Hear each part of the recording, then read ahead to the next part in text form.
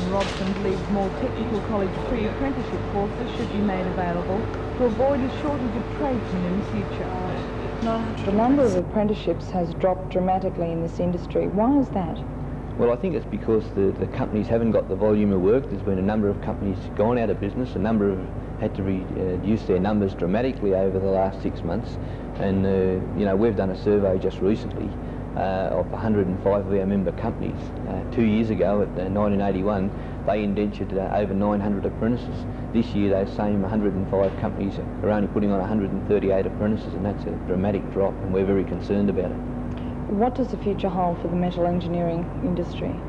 I think overall it will recover, but we certainly need projects put into the region where they're based on work that will help the metal engineering industry. At the moment there's a lot of work coming into the region, but unfortunately the proportion for the metal engineering is very small, and there's not enough work for the companies that are here. And I think that you know, we've got companies that have got a lot of skills in the region, and we certainly can't afford to lose any more of those companies.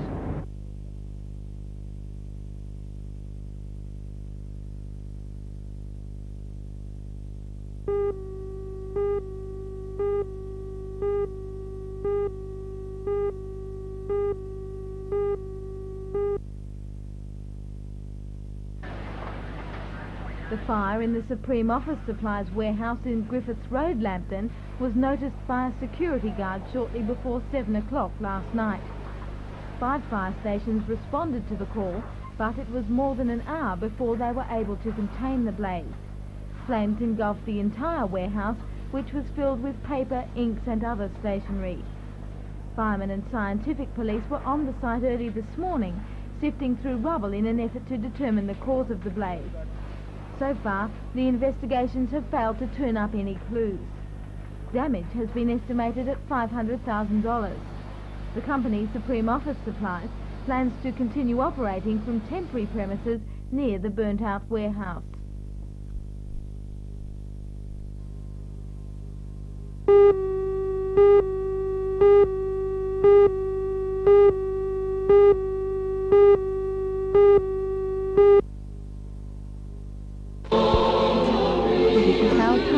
Celebrating Christmas this year. The neighbourhood has gone to great lengths to put on a show for the screen visitors. Even light rain couldn't keep the clouds away last night. There are plenty of flying fires, cardboard cutouts. Not all carry the Christmas message. There are some of your favourite characters, including Fred Flintstones. Not all the attractions are static displays. Mickey Mouse was in Cairo last night, taking hands with the girls and boys. When you're this side, it's good that makes up things in the safety of Dad's shoulders. Nowhere does Christmas come alive this year like it does here. And it's obvious that residents enjoy it as much as the visitors.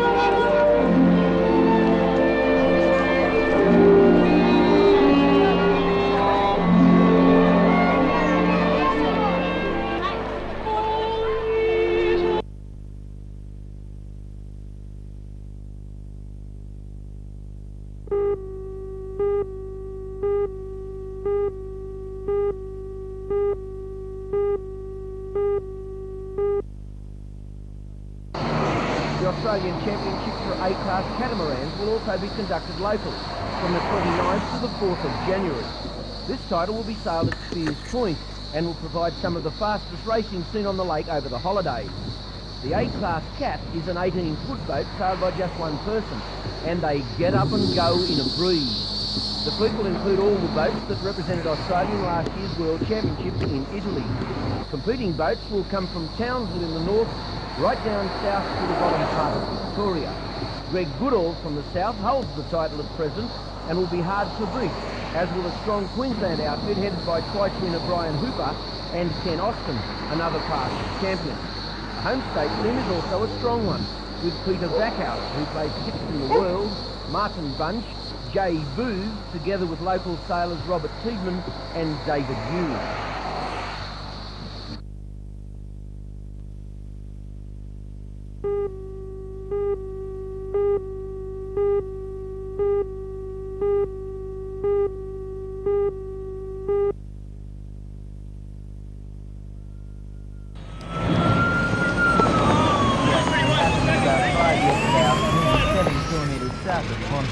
Ambulance and police, rescue squad and the Central Coast Rescue Service rushed to where two cars had collided head-on. Police say the northbound Toyota Crown with 3 passengers crossed double yellow lines on the new road widening section. It hit a Falcon with 7 passengers, including 4 children. Jaws of life were used to free one elderly woman who was trapped under the dash of the Toyota.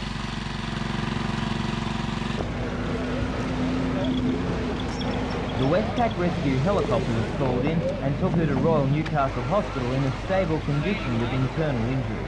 8 other people had minor injuries and were taken to Belmont Hospital for treatment.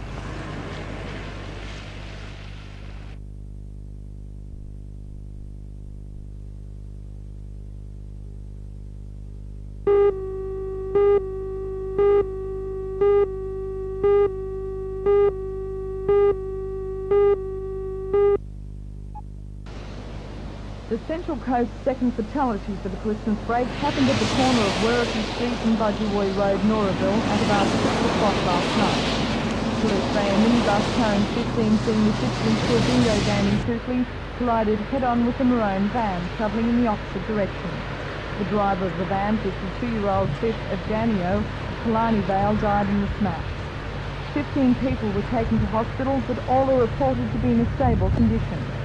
Meanwhile, police, ambulance and hospital services on the Central Coast have been kept extremely busy today with a spate of accidents. This smash opposite the entrance to the Lake Munmora Power Station happened at about 11:30 this morning. Eyewitnesses say the driver of the orange Datsun slammed on the brakes to avoid hitting a car turning into traffic. Apparently the brakes locked and the car skidded into the path of an oncoming brown Triumph. Witnesses say children in one car weren't wearing seatbelts. 6 people were taken to hospital and all are reported to be out of danger. The traffic into Swansea has been heavy all day, with cars banked up as far south as the Catherine Hill Bay turn-off. The increased volume of traffic, now able to bypass that former bottleneck of Wyong, are now faced with a similar situation in Swansea, with the major culprit being the traffic lights in the shopping centre. Apart from the Swansea problem, which the Federal Minister for Transport, Mr Peter Morris, says will be rectified with the completion of the Newcastle bypass, all other traffic in the area is reported to be moving smoothly as holiday makers make their way home.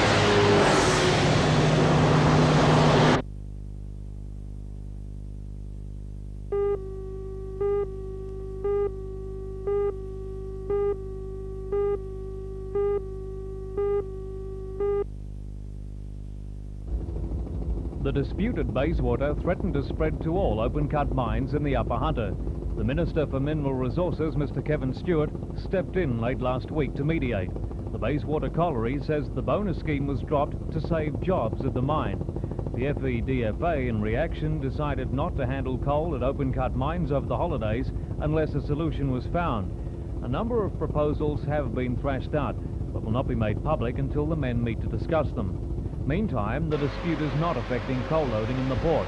7 trains from Hexham, Liddell, Warkworth, Drayton and Gunnedah mines are expected tomorrow at the Port Waratah loader. 3 ships are now loading. The Global Hope and the Tukuho Maru at the Channel loader and the Belo Mondo at Basin loader. One collier left a few days early yesterday after record loading continued over the Christmas break.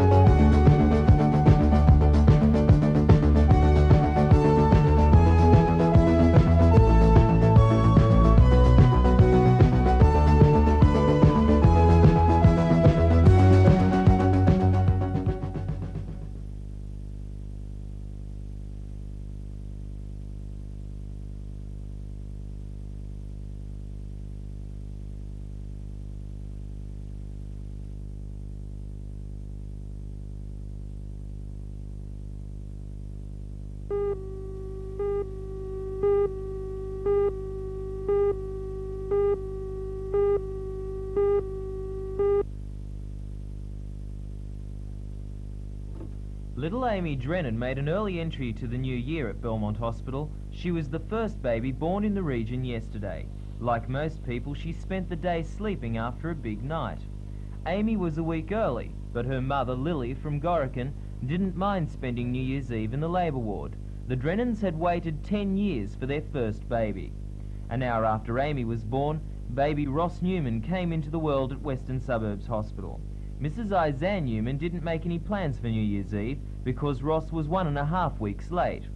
The Western Suburbs Hospital had a very busy start to 1984. Another boy was born at 5 o'clock, then another at 8:40 a.m, and a girl 30 minutes later. Nursing staff thought the rush was over when another boy, Garrett, arrived from the labour ward. With 5 new arrivals to contend with, it was quite a day in maternity. Finally, a baby was also born at the Mater early yesterday morning, adding up to something of a baby boom in Newcastle.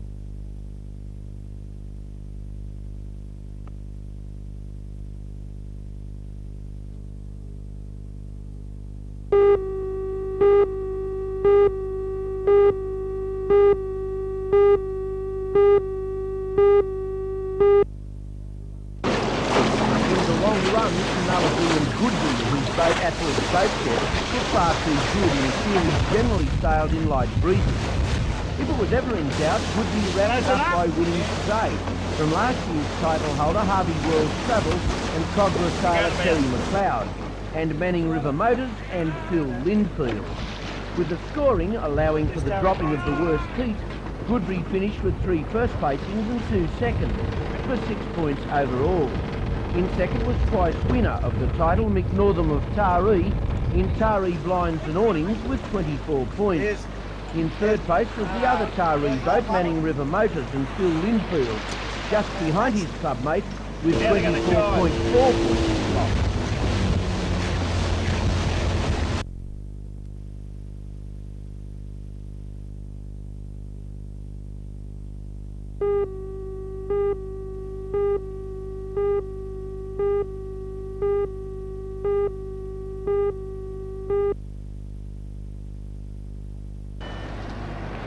HMS Aurora may not have been here long, but it appears the crew has established some lasting ties with Newcastle.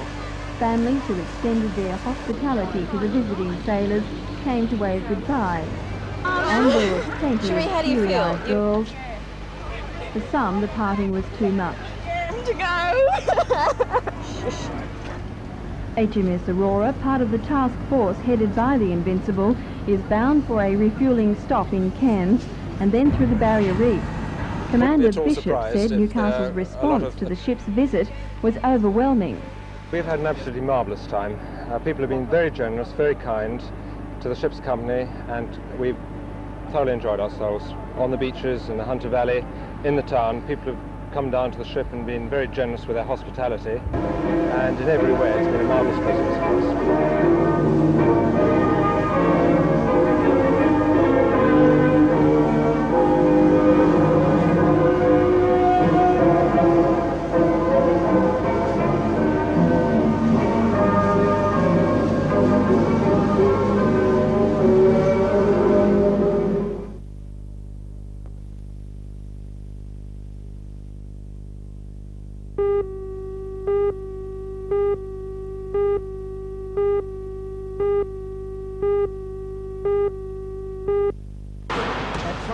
The Americans met with regulars Ian Davies, the World Cup star, who was certain of an Olympic berth, and Mike Johnson, a highly talented under-20 national representative, who was destined for the very top.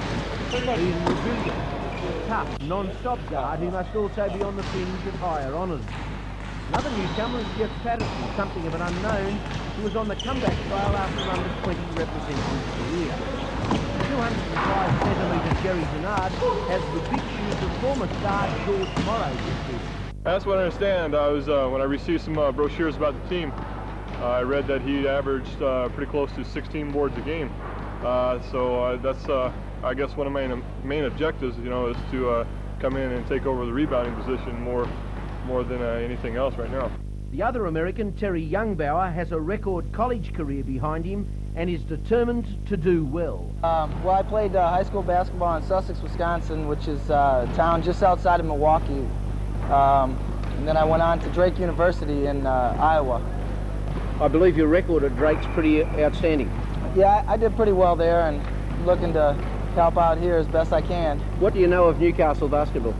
Well, to be honest with you, not a lot. You know, I'm just coming into this with a pretty open mind, and I'm just here to, you know, do the best I can, and hopefully I'll help out.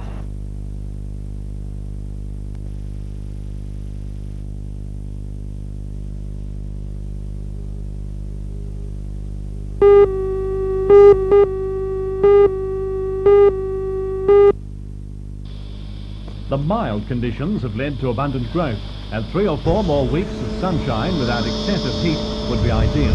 The president of the Hunter Valley Vineyard Association, Mr. Jay Tulloch, summed up the situation. There hasn't been a great deal of hot weather, which means the vines have grown nicely. They're now at the stage where the fruit is just starting to ripen, and the 3 inches of rain we've had in the last few days has more or less ensured that everything looks good at this stage. Now, the path ahead from here is going to be largely dependent on the weather. If we get a lot of rain, that will end up being detrimental to us. If it goes along in sort of warm days and cool nights, that would be absolutely ideal. If it turns very hot, like it did this time last year, well, we could look at having vintage starting around about the long weekend. As the situation is at the present time, we'd be looking to start in the first few days of February. But the quality of the fruit that's there now, provided we don't get too many hiccups in the meantime, the growing season has been ideal, and we can be assured of top quality fruit. The previous couple of years have been hard on local vineyards. The drought led to lower yields, and the recession caused the big national companies to spark a round of savage debt selling. Well, according to Mr. Reed's Brayton, the government's tax on brandy spirit has also affected profits. Mr. Brayton is hopeful things are on the improve. With government policy and uncertainty and discounting and so forth, it's had its toll on the hunter.